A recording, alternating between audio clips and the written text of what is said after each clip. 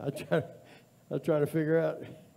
I was like, is the time come, Lord?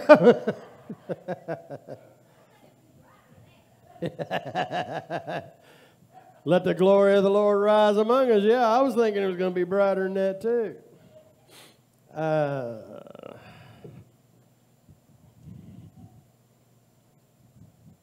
You already got it, didn't you, Judy? Thank you.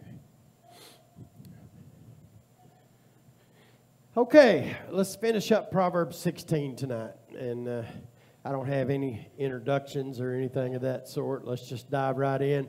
We left off with verse 15. Let's pick up with verse 16.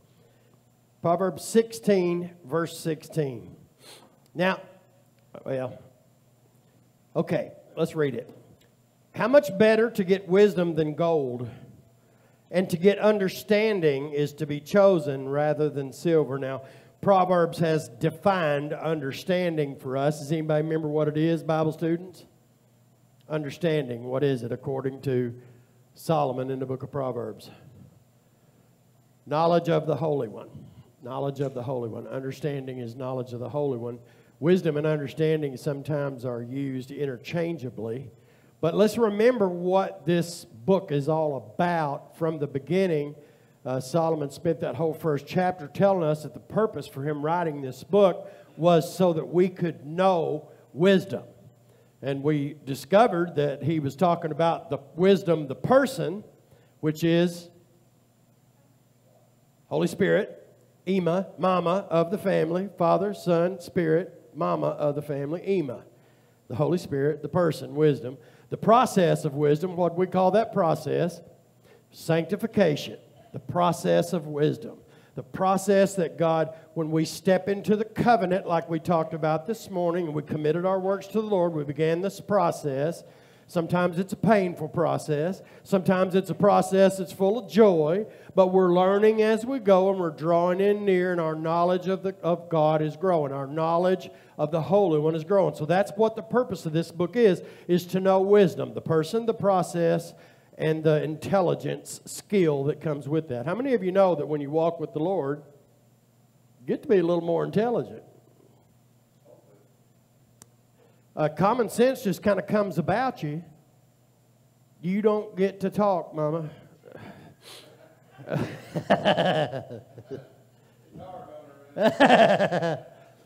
Okay, all right, let me say this so that Joyce can catch her breath over here from laughing. I've got a lot more sense now than I had when I got here. She can accept that.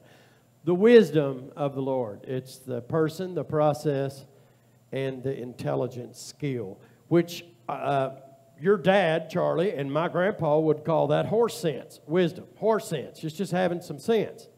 And so that's what happens, kind of like a side effect of just knowing and walking faithfully with the Lord. That's what happens. And so Solomon is telling us here in verse 16 that it's actually better than gold. Gold, most valuable thing, precious metals. Understanding is to be chosen rather than silver. And so rather than money and riches and wealth and gold and silver and precious metals, we need to know wisdom. The person, the process, and the intelligence. That's what this chapter's been about. It's been the little yellow brick road. We've been walking down that process step by step here. I'm hoping we continue that little process. I want to remind you of that so that you can be looking for it as we go through here. So that's the most valuable thing, is to know and to get wisdom, to get it. The highway of the upright. Who's the upright? The upright are the justified. The upright are the people who are in relationship with the person of the Holy Spirit. Who are in relationship with God through the provision of the cross and through the grace of the Lord Jesus Christ. And so the upright, those people, the people who aren't hostile to Him, the people who have recovered from the acedia, from the spiritual depression, from the affliction that we looked at a while back. The highway of the upright is to depart from evil And he who keeps his way preserves his soul. We talked about the fear of the Lord this morning. That's what delivers us from death below and from sin and from wickedness. And so the highway of the upright is to depart from evil. It's the way. Chapter 15, verse 24 says the way of life, it winds upward for the wise, that he may turn away from hell below. We talked about it that night, that it's the way that winds upward.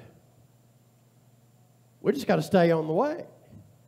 You're going to run into that again in a minute in one of these verses here. Keep that thought in mind that it's the way that winds upwards from hell below. We just got to stay on the way. Jesus said, I'm the way. Right?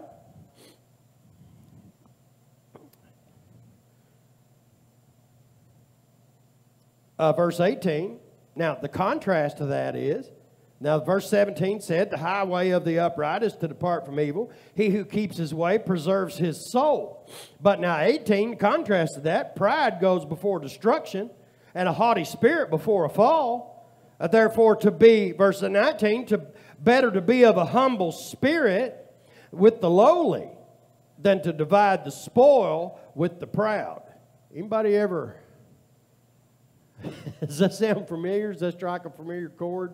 You ever been in the wealth of the world with those who seem powerful? I have. I've had plenty of cash and no satisfaction and no fulfillment. I've had power and upstanding in the eyes of the drug world, where, I had the dope, so they came to me, and so I had some power. But it quickly crumbled out from under me.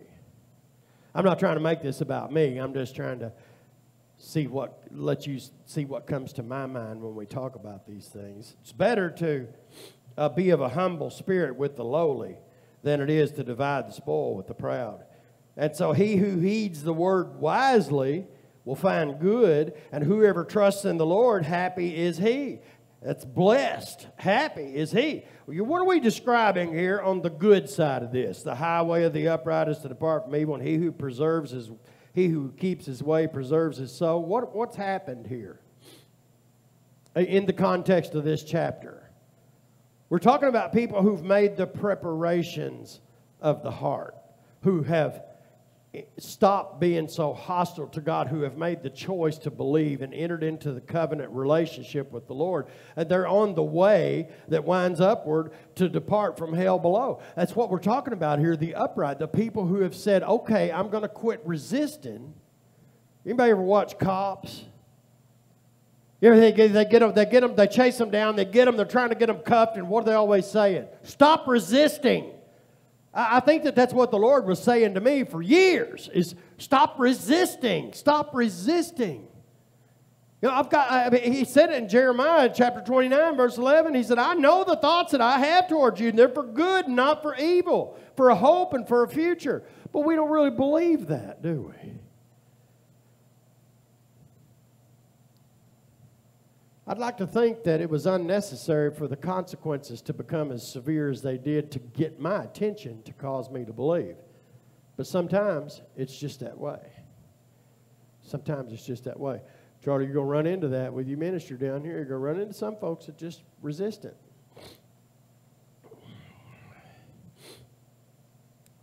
He who heeds the word wisely, verse 20, will find good. Jesus said, there's none good but God alone. But if you heed the word wisely, if we rightly divide this, and if we keep a humble spirit, we'll find good. Jeremiah 29:13, the Lord said through Jeremiah, if my people will seek me with all their heart, they will find me. Do we believe that? You know, this isn't an external exchange. This is an internal exchange. Do you know that you can make it all look good on the outside and not really give your heart to the Lord? I did it for years. But, old con man pull a old hustle job off and try to make it all look good on the outside, but inside, that's not going to work. If you're going to learn from any of the mistakes I made, it's better to be humble in spirit with the lowly than to divide the spoil with the rich or with the great or whatever it was that it said.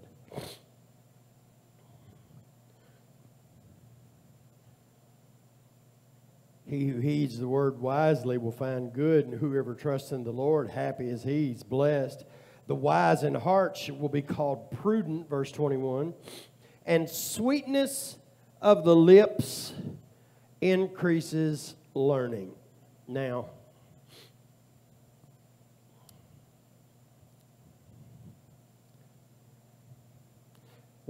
that's not talking about that. Be nice. It's talking more about the content of what we're saying than it is with the manner in which we say it. Now look, I'm not saying that I'm right and that you should be rude and abrasive. I'm not saying that. The Lord's got that to tackle with me, and I know that. But the sweetness of the lips that it's talking about has got more to do with content and character than it does with being flattering and nice. I believe that a Christian should, at some point, become a lot nicer person. And that's a process, because we don't let go of the flesh real easy. But I think that there's a lot of people who are saying, Christians are supposed to be nice, so you need to be nice. And I think they're just being nice. And if being nice is all you got nothing. If you don't have any character and integrity, if you don't have any Jesus in your heart, if you don't have any of the Word, if you don't have the truth, if your love is not anchored in truth, it's false. But it needs to be a genuine kind heart. And it needs to be of content and character more than just a flattering tone. You understand what I'm saying? I'm not saying that we don't need to be kind and we don't need to be nice, because we do. But it needs to come from truth. It needs to come from relationship. Speak it up. Speak it up. Yes. And it's seasoned with grace. We need to be more concerned about people's soul than we do their feelings. If it wasn't for the truth offending me on a regular basis for about 18 months, it wouldn't have brought me into the place of relationship that I enjoy, that spares me and saves me every day. Now, truth. Sometimes it wasn't what I wanted to hear, but it was that I had men and women in my life that cared more about my soul than they did my feelings. And that's who we need to be in Christ.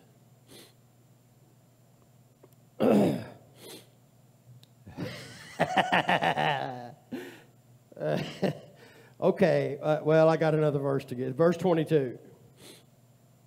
Understanding, that's knowledge of the Holy One, right? Is a wellspring of life to him who has it. But the correction of fools is folly. That's a little misleading. That's not saying that it is folly to correct a fool. It's saying that the correction that's from fools is folly. You see what I'm saying? Be careful who you trust in for your counsel, right? So understanding, that's knowledge of the Holy One. That's a wellspring of life to him who has it. Contrast that with the understanding of the fool. Who's the fool? The fool, according to Psalms 14, is the person who has said in his heart, there is no God. And so all of his counsel is folly and foolishness, and it'll lead you astray. Now, we're building up to a thing here that we're going to finish this chapter up with. We're talking about the talk and the deception and the deceptive ways of people. So we're building up to it, okay? And so understanding, knowledge of the Holy One is a wellspring of life to him who has it, but the correction from fools is folly. You want to stay away from that. The heart, this is the part I laughed about, verse 23. The heart, the mind, will, and emotions, the center of the animation that motivates and moves around this earth suit, the heart of the wise teaches his mouth.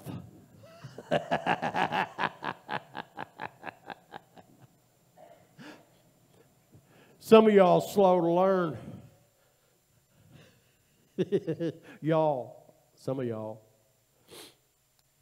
Some of us we're slow to learn, aren't we?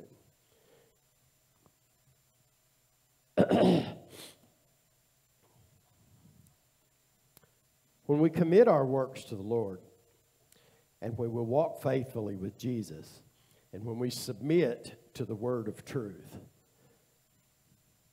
there is a change that happens on the inside that doesn't manifest itself outwardly immediately. And then, while we're entering into that covenant relationship, and we've still got that spirit of flesh, that mind, will, and emotions that's been affected by sin and wickedness and the apostasy and the acedia and the indifference and the apathy and the pride and the haughtiness and all that stuff. It's all these effects, you see. But we're used to hearing this voice. And the Spirit of the Lord moves in here. And it takes a lifetime of daily involvement, of daily submission, to get to where we give his voice more prominence than we do this more familiar voice. And so I think that we are a people looking for a magic bullet, when actually this is a lifelong process. And we don't need to get too hasty with our progress or anything, because this takes time. And the Lord won't put more on us than what we can handle. And he's gently bringing us along. That's why it takes commitment and submission, is because this is a day-by-day thing.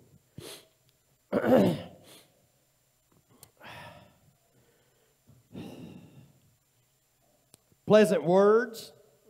Oh, wait a minute. I didn't finish that, did I? Verse 23, the heart of the wise teaches his mouth and adds learning to his lips. That conversion on the inside, it teaches our mouth. The pleasant words are like a honeycomb, sweetness to the soul and health to the bones. There's a way. Now I want you to notice that there's some italicized words here. And when you see these italicized words, that means that they weren't part of the original text. And so we're going to read it both ways.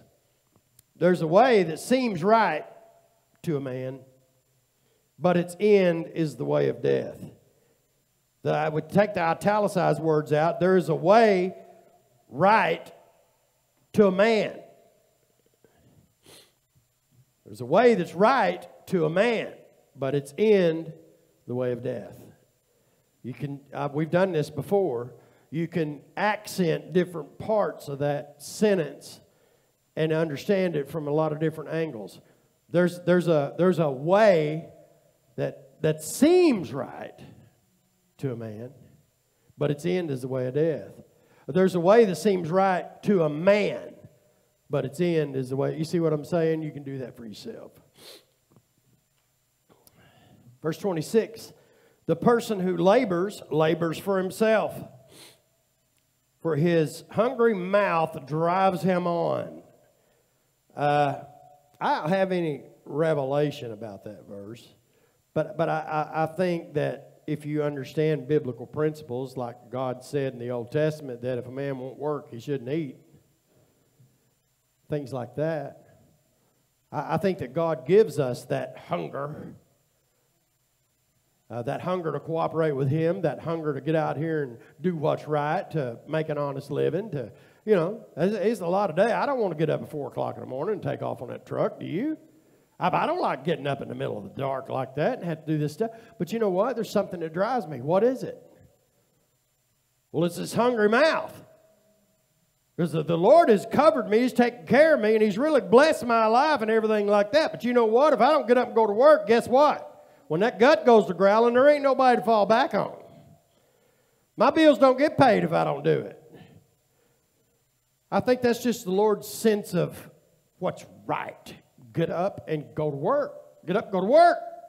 You know. And I can appreciate that. He worked on my work ethic a whole lot. The hungry is italicized, so the person who labors for himself, for his mouth drives him. His mouth drives him. That mouth wants to eat. Verse 27, an ungodly man digs up evil. He searches for it. He scrounges, he hunts for it like treasure. Looking for evil, looking for wickedness, looking for self-centeredness. He's looking for support this agenda of his own. He digs for it like it was treasure, right? And it's on his lips like a burning fire. A perverse man sows strife, and a whisperer separates the best of friends. You see the context that's being set up here? We're talking about the talking and the whispering and the ungodly digging up evil. It's on his lips like a burning fire. Now check out verse 29. Verse 29, a violent man entices his neighbor and leads him in a way that's not good. I had to go to look up the Hebrew word there. What's meaning? You know what the Hebrew word for violent is? Hamas. I was like, well, that pricked my curiosity when I found that out. So we're talking about violence, right? But that don't fit the context, does it? Because we're not talking about violence here. We're not talking about an aggressive man, a violent man. We're not talking about that. Okay, so Hamas is a Hebrew word, and it means violence or injustice by lying.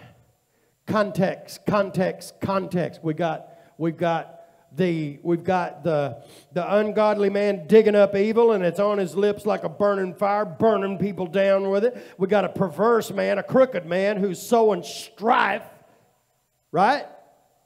We got a whisperer that's separating friends. We got a person in here that's just trying to cause division and strife and to upset the peace that's in the body. We got that guy. And then we go right to this violent man. Well, he's a violent man because of the lies and the injustice that he's telling out of his mouth. Okay? And he's separating friends. He's dividing the body. He's creating division. We're more divided in this nation right now than I've ever seen in my lifetime.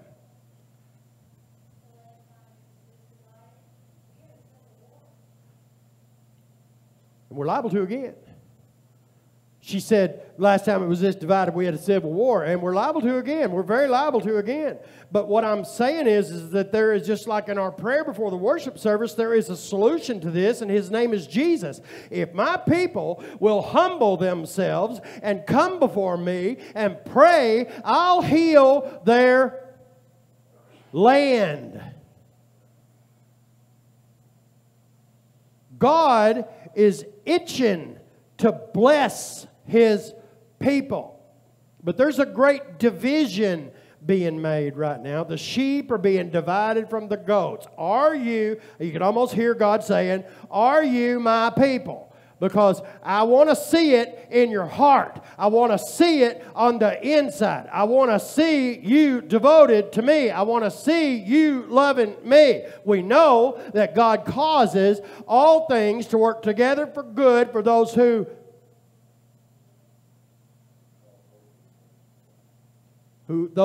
love Him and are called according to His purpose. What was His purpose? We looked at it this morning. from before the foundations of the world, the redemption of mankind to reconcile the human soul with the Spirit of God so that there could be relationship and family. God is itching to bless His people, to pour out blessing from the windows of heaven that we can't contain. But it's going to require the hearts of God's people getting serious about their allegiance and their commitment to this marriage relationship with Him. And we need to heed here. I'm saying we need to heed here. Alan Jackson says the problems that we're facing in this nation right now have little to do with the depravity of the wicked, but if we want a better outcome, it's going to depend on the heart of God's people. I think that's a worthwhile statement. We've coasted for a long time here. It's time for God's people to stand up for the gospel, for the name of Jesus, for the plan of redemption, because the curtain on time and history is going to close here soon. I don't know how soon, and if I get egg on my face for saying that, I don't care. I'll be a fool for Jesus every day. But I believe the Word. And it says that when people are haters of God and lovers of themselves and lovers of money, and when lawlessness abounds so that the love of many grow cold, that your redemption draws near.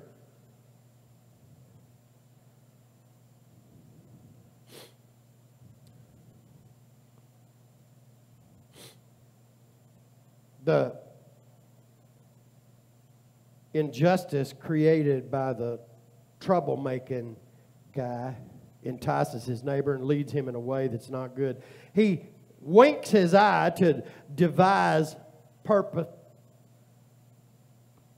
perverse things. He purses his lips and brings about evil. Pursing his lips means that he's doing this over here. He's winking across the room when the guys are sitting up here, the people are doing this, and they got guys stationed around the room. It's like at a card game or whatever, and they're going to cheat this guy, they're going to rob this guy, and he's winking with shuffling his feet. We've seen this before in Proverbs. Perverse and crooked people, they're taking advantage of innocent people. That's what we're talking about here. The world's full of it. I wanted to apply that pursing of the lips to a politician, but that's not pursing words, that's parsing words that politicians do. I got that off NCIS, if you was wondering. Leon was in the cafe eating one day, and the politician came up and said, how you doing, or something like that, and Leon said something pretty eloquent or whatever like that, and he said, parsing words like a real public servant, and that's when I read that, that's what I thought about, but that's not the same thing. This guy's taking advantage of people that are unaware. We see it more and more in the news every day. The woman got kidnapped down in Memphis, and the other one put her and the kid in the car and took them to the ATM machine, made them get money out. The guy was flying the airplane, threatening to crash it into the Walmart. Just evil, just wickedness. So do we pack up the guns and the knives and we go down and we show them who's the boss? Well, that's worldly thinking. We lean into Jesus. We solidify the commitment. I'm not talking about external things. I'm talking about right here. Solidify our devotion and our allegiance to the Lord Jesus Christ in this relationship. We need to work on that every day of our lives because it's a worthwhile pursuit. You think that these hideous things that we're talking about, these people here, you think that these things are just ridiculous. But let me remind you that every one of us if we drift off away from Jesus, are capable of anything that anybody else does. He is the solution. Because I'm going to tell you, I took a lot of pride in my 40-something years as a drug addict that I never used a needle. Before I came to the Lord, I did. The circumstances changed just a little bit, just a little bit. I got a little more desperate. I got just a little more needy for some sort of satisfaction that I couldn't find. And I did it. Now I don't have that boasting right anymore. I don't have that prideful stance. And I think about that when I think about these things that I'm talking to you about. I think about, you let the circumstances change just a little bit, and you rationalize your way into accepting something that you never would have done in your life. We need the Lord, because it's the conversion that He makes in this mind, will, and emotions on the inside of us that makes the difference between us and this man. We need to humble ourselves and be humble before the Lord. We need to devote ourselves to Him. We need to make sure that we are. Gary, this is about you. Verse 31. The silver-haired head is a crown of glory. That's Gary Brown all day long right there. Crown of glory on his head. Ron, you're out of the game on that.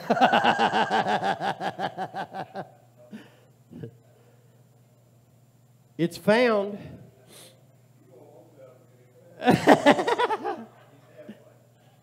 It's found in the way of righteousness, in the way of Jesus, in the way of faith and belief, in the way of relationship, in the way of commitment, in the way of submission, in the way of the fear of the Lord.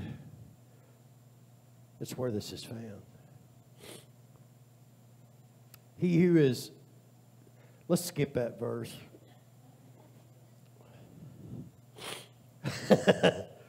Y'all, we don't need to expound on this, do we? He who is slow to anger is better than the mighty, and he who rules his spirit than he who takes a city. The word for spirit here is the same one that we looked at this morning. It's ruah. It's breath. It's the breath that motivates our action.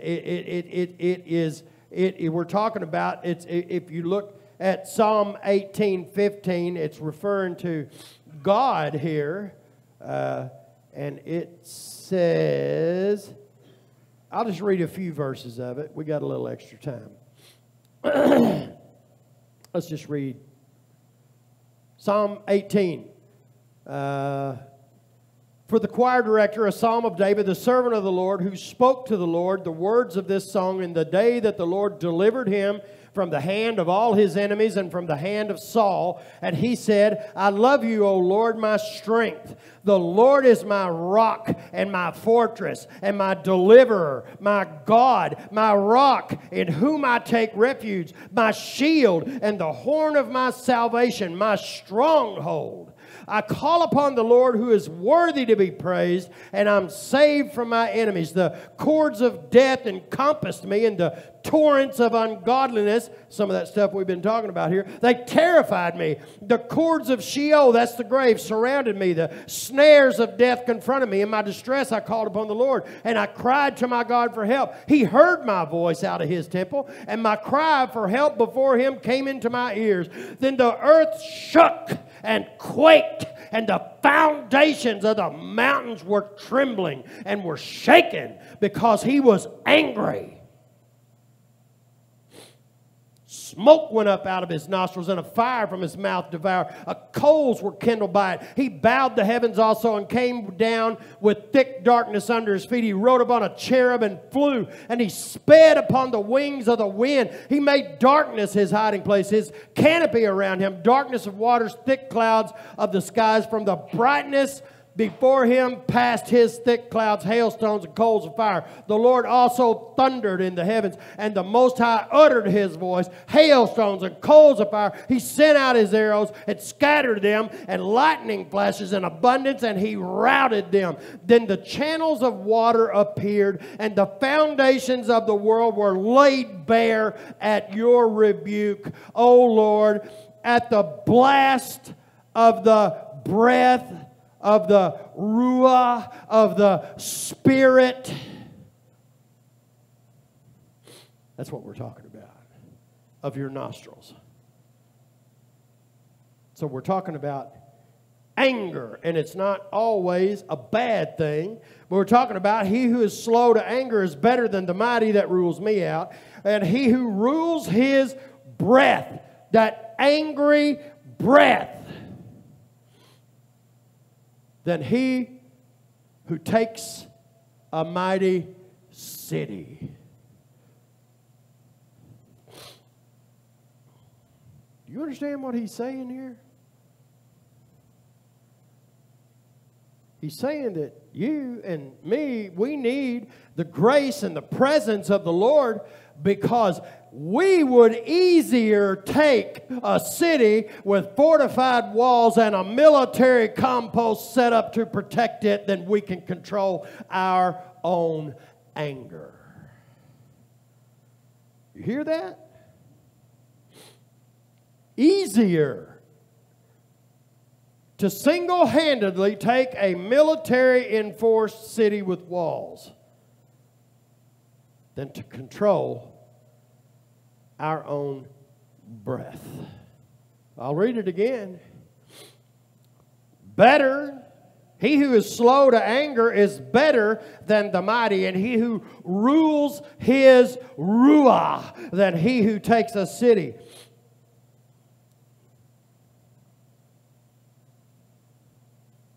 This isn't intended to beat anybody down, because I'd be the first one to fall. This is a cry, a call. This is a quickening for the people of God to realize how easily it is to use the power of our words to destroy.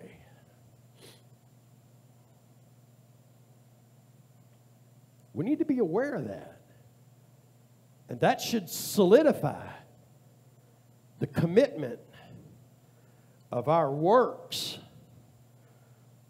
to Jehovah, so that he can put his love and his grace and his kindness in us. Because there's guys like me out here that aren't good at pretending. We need the Lord. Because we're a wicked bunch. Just because we got some faithful attendants and put the money in the basket and do the things doesn't mean that we need the Lord. We need to commit. I don't know about you, but I can only speak for myself, but I'm one of these guys that matches emotions. You get mad at me, I get right back mad back. You see the same news that I see and hear. Wickedness, violence, and aggression is on the rise. I need the Lord, and I need his wisdom, and I need to know him if I'm going to stick to my allegiance to him. If I'm going to believe upon his grace and his mercy, surrounded by evil and violence. It's a hard thing to pull apart from matching those emotions. Because we're tick for tack. Like Sean Connery. Don't bring a knife to a gunfight. You put one of ours in the hospital and put one of yours in the morgue. That's the Chicago way. That's who we are.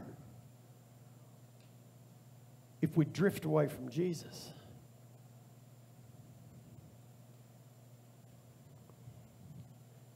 the lot is cast into the lap. Now, that's the lot of men that's given by God. Like you've heard people say, my lot in life. This is my lot in life. Serving this church, this is my lot in life. That's not what my lot in life was before, because I determined my own lot in life. But when I came here, when I entered into the covenant, when I committed my works to the Lord, He cast His lot into my lap, and I'm pursuing that now. And that's what we're talking about. So the lot is cast into the lap, but it's every decision, the one who determines the outcome of how I use these gifts and these talents and these advantages and these opportunities that He's given me. Well, that's up to Him, and He's going to determine how that goes. How many of you know that you can cooperate with the Lord and make this path a whole lot easier?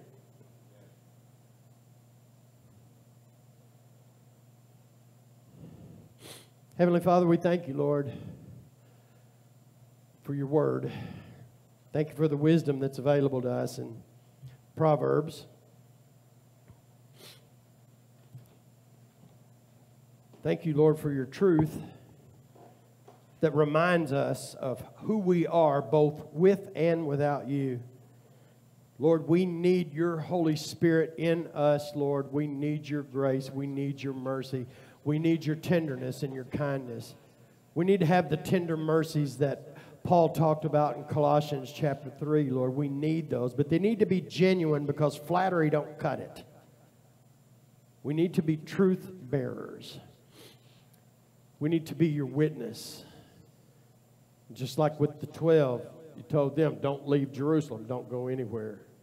But when the Spirit comes upon you, you'll have power and you will be my witnesses. We want that, Lord. We need that and we want that because we love You, Lord, and we want to please You. We want to be a blessing to You and not a disgrace. Go with us this week, Lord, and help us. Thank You for Your word. In Jesus' name, amen. Amen.